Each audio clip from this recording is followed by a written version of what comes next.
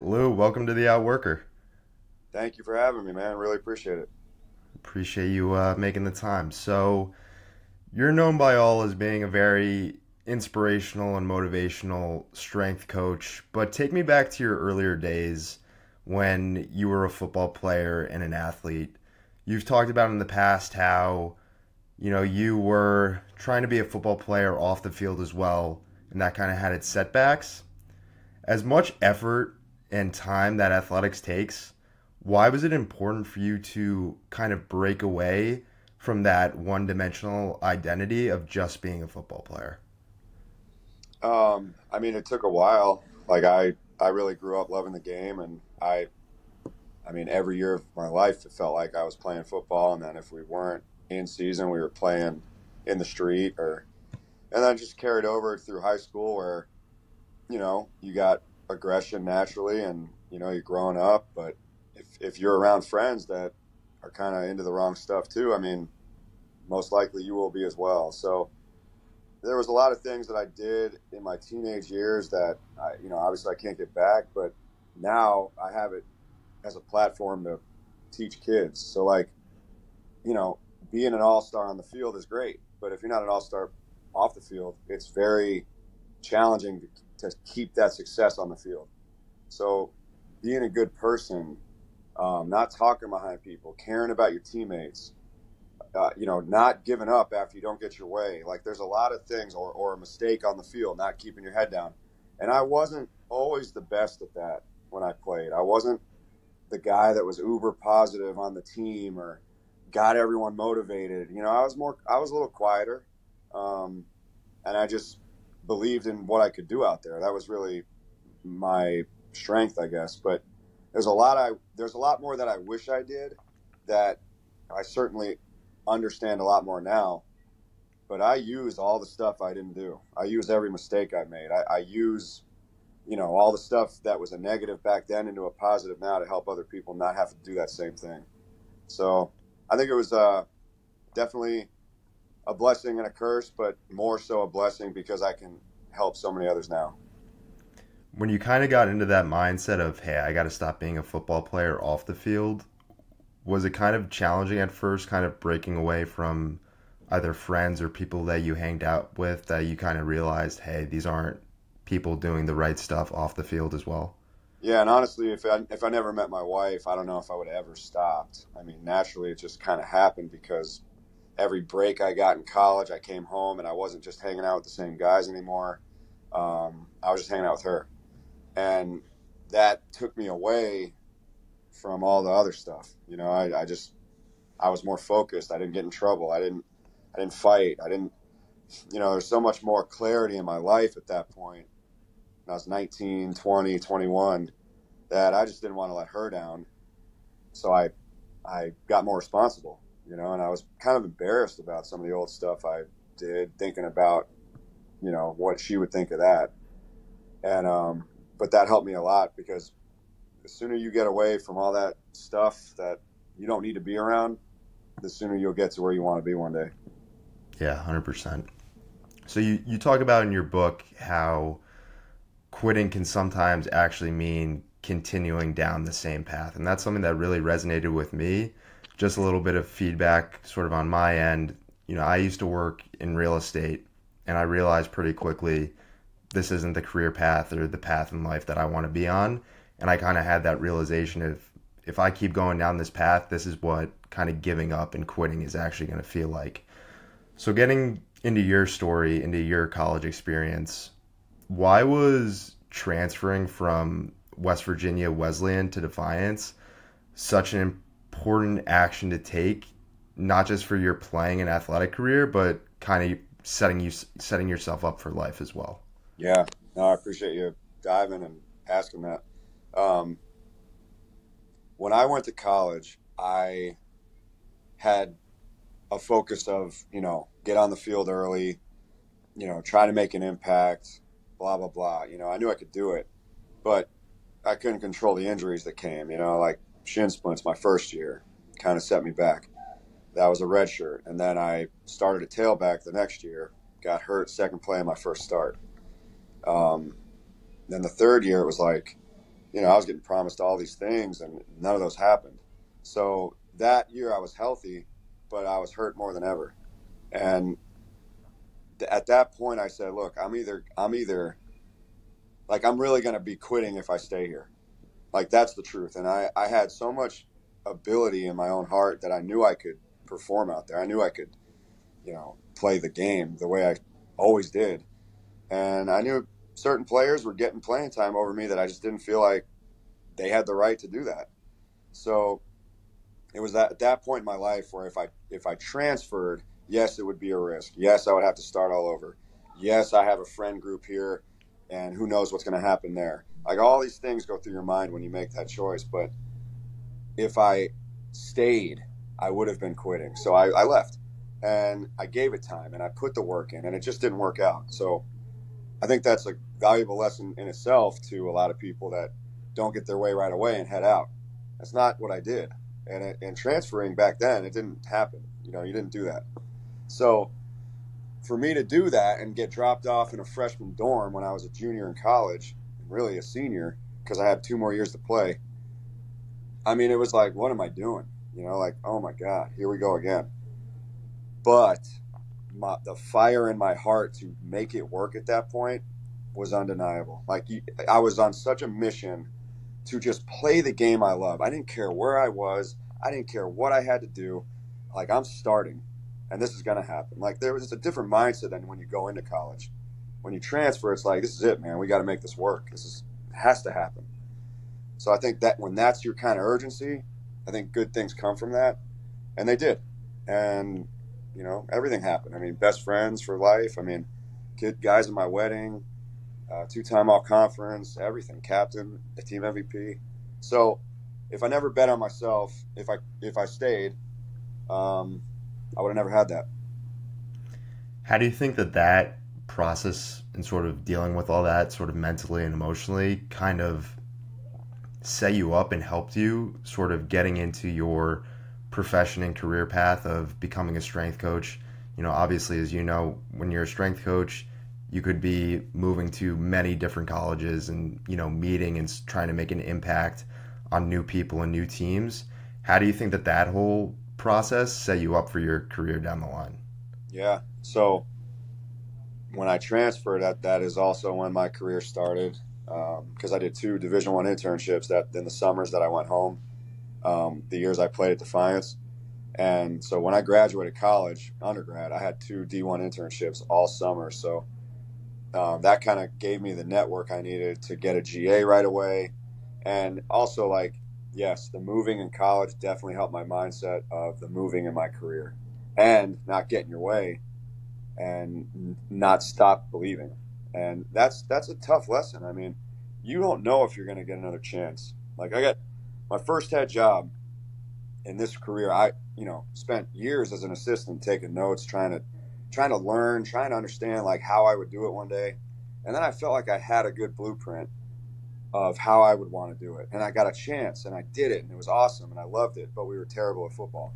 And, you hop into a program, it's year 5 already, you're just in year 1 and you don't win enough and you're fired too. So like that happened to me twice in a row at 2 different schools. And the following year, I mean, I was about to my wife was so tired of it at that point. I was just like, man, if this doesn't work out, I mean, I guess we can just figure something else out, and it's not fair to them. And that year I was named National Strength Coach of the Year, and everything kind of blossomed a little bit. And but with success too, you move. And I, got a job offer at Georgia Tech, and I didn't have to leave Buffalo, and I did, and we moved again. And so there's a lot that goes into it, but I do think the mindset early on definitely helped me.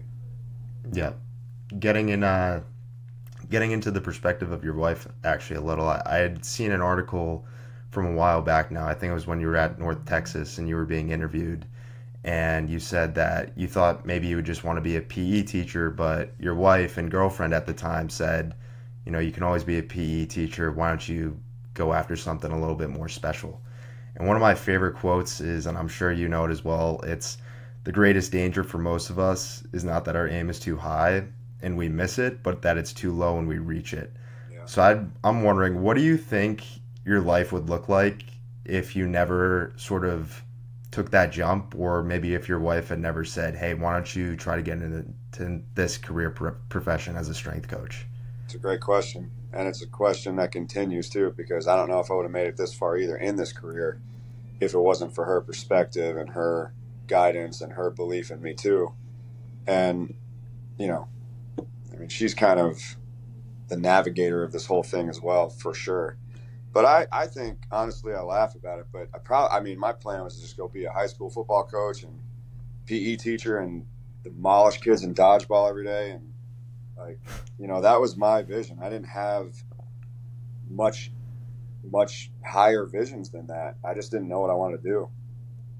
So that really, when she said that, and I could get in at USF that first summer, I mean, my whole perspective changed. I'm like, wow, this is a career. Like, I can actually try to do this for my life. I mean, I love football. I love working hard. This is amazing. So it really just fit, and I got lucky she did say that. What advice would you have for people who kind of maybe were in that sort of same position when they're young on in life, and you're just like, maybe you're a hard worker, maybe you've got high energy like yourself, but you're just like, I have no idea sort of what's driving me, or sort of, you know, what gets me up in the morning and energizes me? Yeah, so at first you can't chase the money. I mean, I feel like, you know, coming out of college, you could get like an accounting job or some kind of business job, and it could pay you like 80 to 100 grand probably first. You get tricked by that number because, like, every day I come to work, and I don't come to work, I come to do what I love. And it's like, eventually the money will come if you continue on the journey. And it's not pretty either. But, you know, when you're passionate about something, and like when you like genuinely care about something, it's probably going to shine in that building wherever you're at. And then eventually, you know, things happen for you, whether you get another opportunity somewhere else or someone calls for you, or, I mean, good things can happen when you really care about something, and like you can't wait to get back the next day. So I would say take the chance, take the risk, because it's early. And why not try something at first that makes complete sense to you, rather than just kind of coast and go the safe route when you can always go back to that possibly if you need to. So that would be what I say. 100%. 100%. Yeah, that's something that I definitely resonate with. And like I said earlier, I feel like that was kind of my mindset when I was right out of college, where I was like, let me take this real estate job, sort of get into the, you know, this corporate world of being on this straight path that I know where it could potentially take me in 20 years. But instead, hey, I'm, you know, 22, 23, 24, 25 years old. Why don't I actually go after something else that really drives and energizes me, and something that I could say, this is what I'm going to spend my entire life doing. So yeah, that's great advice. So getting more so into sort of your day-to-day, sort of your football life, one of the things that I love that you do is you have your hunger board. So can you just explain for people who may not know what the hunger board is, and sort of where that idea originally came from? Yeah, so when I was a GA at Mississippi State, my mentor, Matt Bayless, had this thing called the effort board. And we had like champion, average, and needs work category. Well, when I became a head strength coach, I loved the board. Like, it's all we met about. We tried to place guys in the right spot. And it was all opinion. You know, it was all like what we thought of the kid. And when I got a head job, I called it the hunger board. And I called it, you know, you could either be starving, hungry, or satisfied. And so same concept, just, you know, what kind of effort are they giving? Kind of same thing as the effort board, but are they starving? Are they hungry? Or are they satisfied? If you're satisfied, you know, you come in here, you might be a minute late, you don't care, like you just kind of don't bring anything to the table. You might be overweight, but you don't have a desire to lose it. Like there's things that like you should care about and you don't. Then there's the hungry guys, the guys that are going to show up, they're going to do everything you ask, but they're probably not going to do any more. And then you got your starving guys, the guys you can't get out of here on the weekends, the guys that are always doing extra field work, the guys that are always trying to ask you for more after we just gave you a lot. So, like, those are the guys that kind of carry the program. And I feel like they take a sense of pride if they believe that you see that in them. So if it's placed every week on that board, like, oh, damn, they think I'm starving. Like this, wow, okay, I got to keep this up. It's just motivating. And if you're not, you got to have a lot of conversations. Coach, what did I do to getting satisfied? Coach, what did I do to being hungry? I thought I was, I'm like, look, this is what we all said about you, and this is why. And it helps. There is a lot of feelings involved, and there's people that shut down. But I think the overall goal of that board definitely works. Yeah, so for most of us who aren't on a sports team or aren't on a sports team anymore, who need to sort of have that internal sense of accountability, how do we make sure that we're honest with ourselves and sort of making sure that we're staying in that starving phase? You got to create a great routine for yourself. Like, you have to write out your week. And if you don't do that, you're not going to do it. Like, if you really set it up, like on a calendar, I truly believe you can have an amazing week if you just write down on Monday, you're going to work out before you go to work.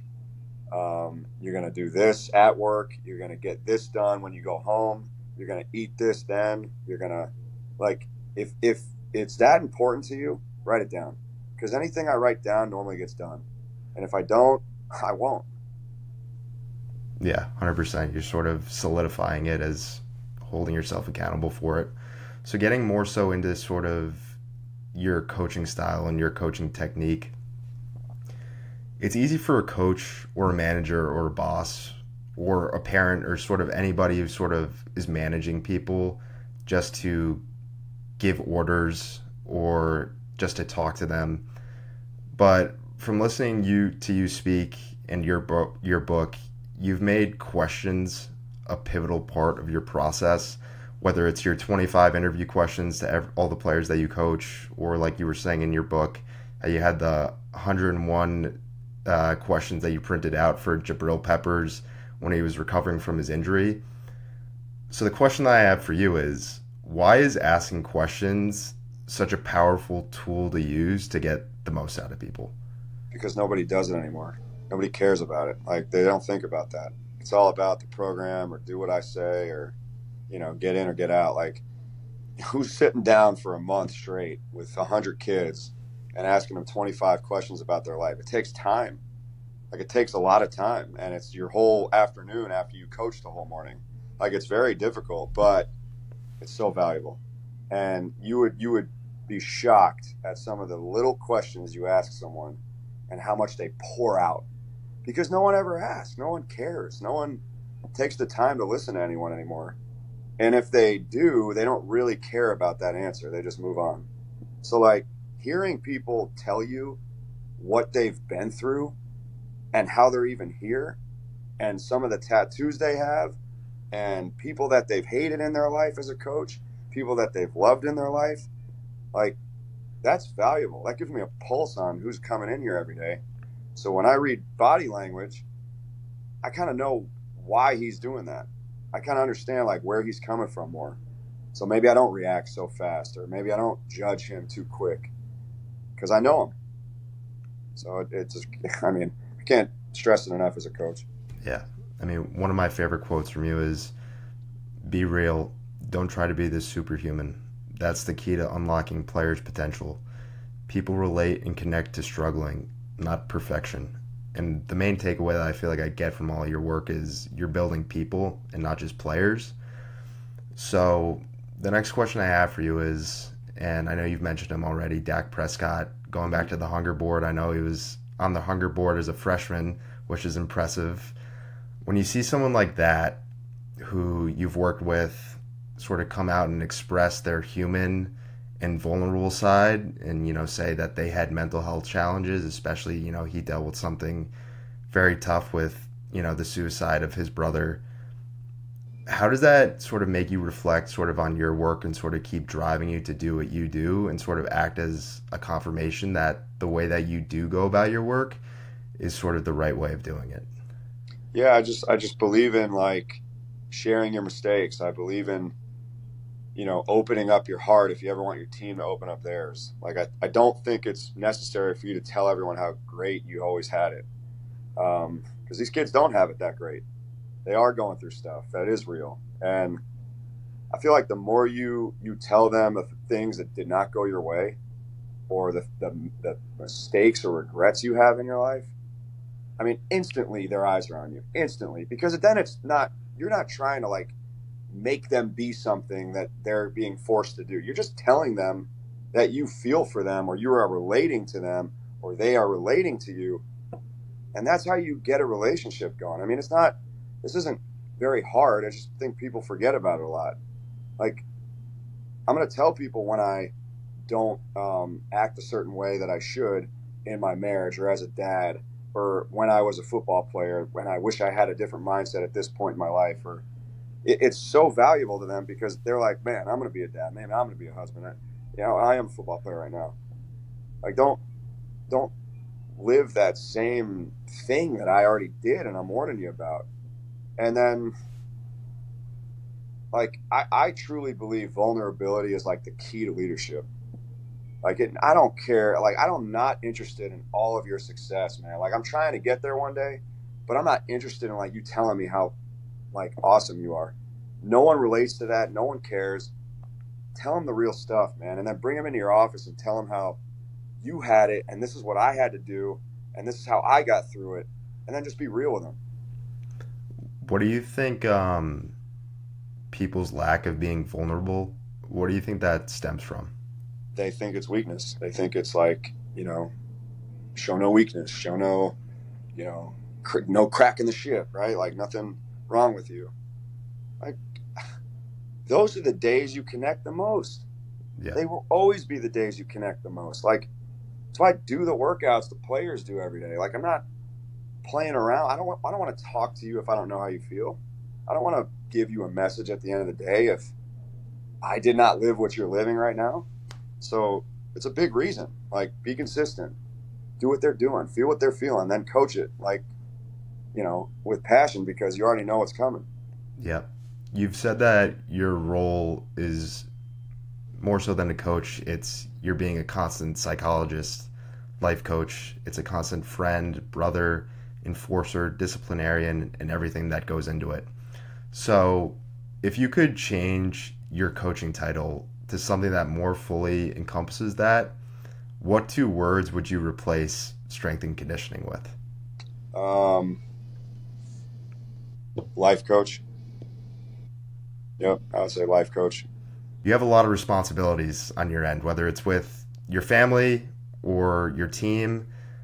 But how does solitude kind of play a role in your life, especially when it comes to crafting your messages that you share with everyone? Yeah, so at Michigan, when I was an assistant, my hobby became coming up with like my own quotes, and I like really tried to like create a drop down menu on words like discipline, accountability, toughness, leadership, and just come up with different concepts to hit people with in a different way that maybe they never heard. And it was always like, it always happened when I was working out. I always thought the best when I was working out on my own in the dark, all this stuff going on. And that kind of carried over to my head strength coach journey. And they turned into messages after every lift. Like every template I have for the lift, you got your warm up, you got your explosive work, you got your upper body, your lower body, whatever. You got your finisher, your competition, and then you got your message. It's all part of it, in my opinion, because you're not just shaping these kids' bodies, you're shaping their mind. And it just became a thing that I stuck to and I really enjoyed doing. And it would have helped me a lot if I had that more so as a player, just hearing perspective at the end of stuff. And then I walk out of there feeling different. I think that's been my goal. It's not to, I'll get you fast, I'll get you strong, I'll get you explosive, all that. But I want to like change your mind about certain things. I want to help you like win an interview one day, or, be a good dad, be a good husband, and like care about other people, respect people, appreciate what they do for you, maybe to make your life a little more convenient. But all in all, I just think that's always been my hobby. And then I created it into a book, and it was just, it is what it is now. Do you know who James Clear is? Yeah. So he has one of my favorite quotes, and I feel like it definitely resonates with me, and I feel like it would kind of resonate with you. Kind of what you're saying is, you're not just trying to build players, you're trying to build people. People will, forget the games, they'll forget the wins, the losses, the workouts, but they kind of remember the messages that you leave them with. And one of my favorite quotes from James Clear is, writing is one of the only ways to outlive yourself. People still read books from hundreds or even thousands of years ago. The author's physical life ended long ago, but their mental life remains alive and meaningful even today. Hearing that quote, how does that kind of make you feel? I mean, that's honestly like knowing that I have 3 kids and knowing that I've coached everywhere. Um, my ability to relate to people that I've lost touch with, or my ability to inspire my kids as they grow and understand these messages more, it did matter to me. And I did want something to be out there forever, because like I used to print out sheets at the end of the off season of every message I gave the kids, and I handed it to them so they would have it forever. But like once I started putting this thing together, I'm just like, man, I really got to get this done, because I think it can help a lot of coaches, and I think it can help a lot of people in general if they just skim through it. Yeah, 100%. I was listening to your podcast interview that you did with Andy Frisella, and one of the main takeaways and the thing that stood out for me is that you said, like you just said, you have 3 kids, and that anything that you post, you want them to be able to see one day, and you always think about that. And I think that's such a powerful tool within social media nowadays, where I feel like when I was younger, I would ask my, parents, or be like, oh, like, what were my grandparents like when they were younger? But I feel like with social media and kind of what you're doing, a kid could see that. A kid 20 years from now can see a video that you did, right now, and have an impact by it. So yeah, it just goes to sort of that message of, words have impact, and those words can be impactful for hundreds of years. Absolutely. I've always thought of it. I've always, whether it was a video or just a post of words, they are always on my mind.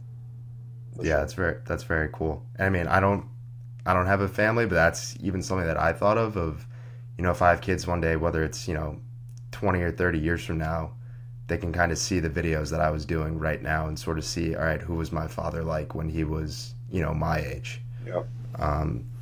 So getting into sort of more of your philosophy, obviously, as you know, the name of this podcast is called The Outworker, and that's sort of outwork. That's kind of the word that I really resonate with. And what I always tell myself is, your outworker status ends at the end of the day. It gets deleted, and you have to earn it back the next day. Can you talk to me about your 1-day contract and year one philosophy, and why that's so important to have that mindset for developing a strong work ethic? Yeah. So like there's a lot of people that, want it all, but they do nothing to earn it. And, I think, everyone in this world will love a multi-year contract. Like I really believe that everyone would want that. Money, stability, all this stuff, right? Guaranteed. But like, if you don't work like you're on a 1-day contract today, I'm sorry, a multi-year is not coming. Like, and that's the majority of people. Some people get lucky, but like every day, if you were going to be hired or fired, like at the end of the day, if your work ethic alone was just being judged, and you were either going to be hired or fired based on how you worked just that day, how much would your urgency level change? And if the answer is a lot, you're doing it wrong. Because right now, I mean, every day I coach, some days things are going on in my life, right? I got to try my best to mask up and give the kids everything I have. And I'm not perfect, right? But I would say 99% of the time, I am 100% invested. I am ready to go. I am excited. I am fun to be around. I am motivated to get these kids better. I am ready to change these kids' minds. If you're not, and you want more, it doesn't match. Like, you just can't have both. So it's either make up your mind, work like you're on a one-day contract, or a multi-year will never be in your future. And then year one mentality, I always hear this. Heading into year 16 of coaching, year 17 on the horizon. That's where I came up with the idea. I'm like, man, it's not year 17 for me right now. It's year one again. Like, I have learned so much this past year. I have met so many new people. I have gone through so many different scenarios that made me better and worse. Like, there's things that happened that I didn't handle well, but now I've learned from those and I'm going to do it better this year. I've listened to so many podcasts.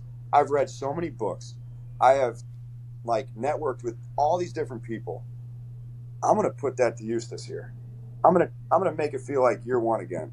I'm gonna make that excitement grow and grow and grow. I can't wait to get to it. That's why I change the weight room around every year if I can. That's why I, change the flow of workouts. That's why I change the partners they're with. I change the groups they're in. It's because I want to keep things fresh. I want to make sure it's not just stale and nobody enjoys coming back. I think that's important. And if you always think that you're heading into year one, I think it's a possibility. You're big on periods and commas, and you're saying stop putting periods in your life where God only has a comma. Hard work pays off, but no one tells you when. So I want to play a little game with you called commas and periods. All right. So Lew Caralla, fired twice in 3 years, comma, 2018 National Strength Coach of the Year, comma, Master Strength and Conditioning Coach in 2023. So my question for you is, and here's the game. What does Lew Caralla's life look like if you put a period after fired twice in 3 years?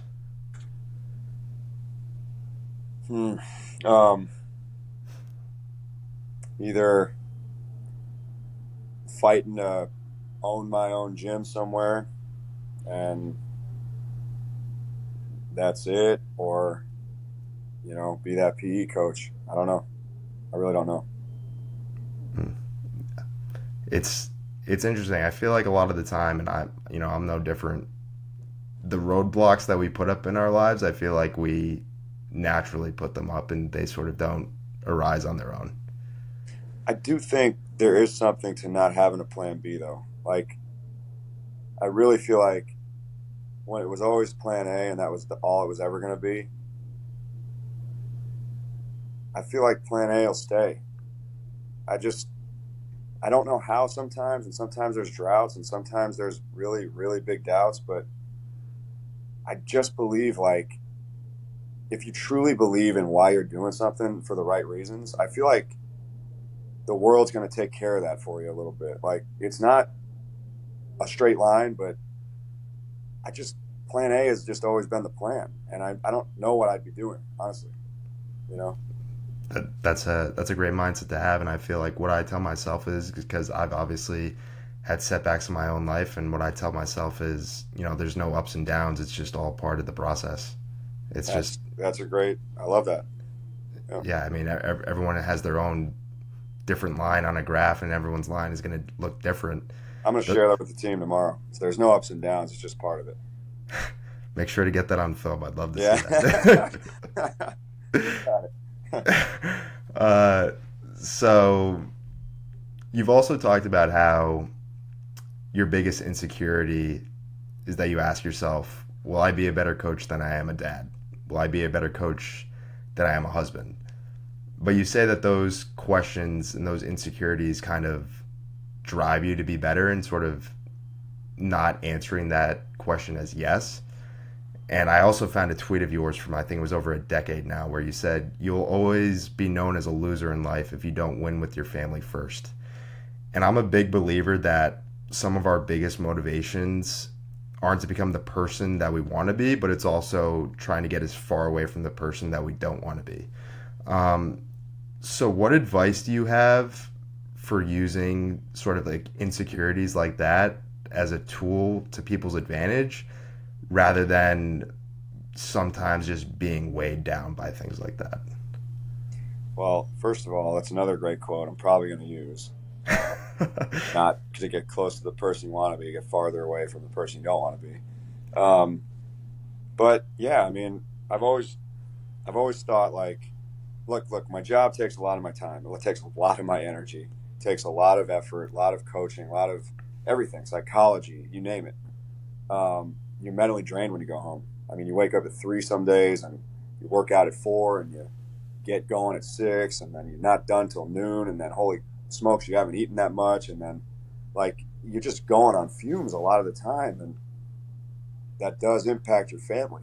Like, and they don't want to hear that, you know, you're home, like, let's go. So I just feel like this is something that I still have to work on. Like I still have to focus on. But because it is an insecurity of mine and it keeps coming back to my mind, I try to not let it happen. I'm aware of it. So how can I help is one of the biggest questions anyone can ask themselves all the time. Doesn't matter if you're in your job, home, wherever. How can I help? I'm promising you, that's going to help you. If you ask that question to yourself, how can I help? That's going to help. So it's just something I try to remind myself every day, but I'm still trying to get better at it. 100%. Yeah, I feel like I used to be this way when I was younger, where I would kind of have a fear of insecurities and kind of just block myself off from them and not even try to like think about it or say or feel like, all right, how can I use this to my advantage? Because I was just so scared of it. But like you were saying, is those can become some of your best strengths or some of your best tools to use in your life as a benefit. Yeah. So the last question that I have for you is, you've said that at the end of the day, we're all going to be defined by one sentence. And I believe that as well. What do you think, or what do you want your last sentence to be when people remember Lew Caralla? Man, you got some good ones. So that concept I got from John Maxwell, and it hit me forever. And oh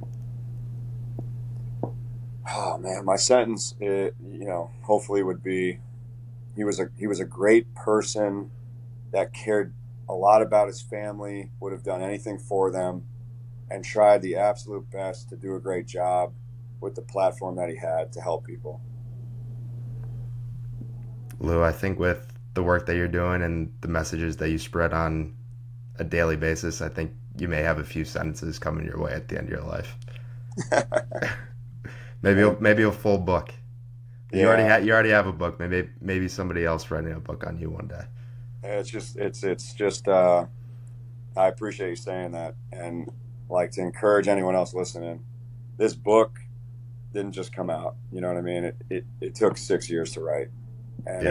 it was my hobby. Like it was who I was. It was nothing out of the ordinary for me. It was what I love to do, and when that becomes like part of your purpose and part of your passion, I believe that's when it starts to help people. Like your consistency, your belief, and just continuing with it. And, it could rub people the wrong way. It could do certain things. It could whatever. But like, I didn't do it for that. I didn't do it for those people to not approve. I did it for like the person that I needed it the most at the right time. And I did it for the players that I was coaching that maybe not all of them heard it that day, but that one couldn't have asked for more in that moment. And then just to it's all part of the legacy thing, right? You just try to do good with what you have, and whoever appreciates it's great, and whoever didn't, I'm sorry, but it wasn't for you, buddy. 100%. Did you ever have the thought of writing the book beforehand, or was it kind of just a natural process that came along? Yeah, 6 years ago I wanted to write it, or maybe 8. Wow. Yep. Wow. It kind of transformed. It started as like the No Talent Code, where it was going to be a chapter book of just topics that I believe take no talent to be really good at. And then as I kept writing, I'm like, man, these are kind of like segmented into like nuggets. And like, I should just make a daily message for everyone. So like it evolved into that, and I had the date on every message. So I got rid of that because I didn't want anyone to feel pressure to not have to read this, that, or that when they get it, and just number it. And that doesn't matter what day you read what, just pick. There's no order. That's so awesome. I think that was the most valuable way to do it, and then ask questions at the end of everything. Yeah, I mean, I've read the entire book, and going back to that James Clear quote, it's definitely a timeless book, and I think it could be something, you never know, 100 years from now when we're both not on this planet, that people are still reading. Yeah, I appreciate it, man. Thank you. Yeah. Well, Lou, I appreciate you coming on the Outworker. Well, thanks for having me, man. Keep doing your thing. You're doing great. Appreciate it.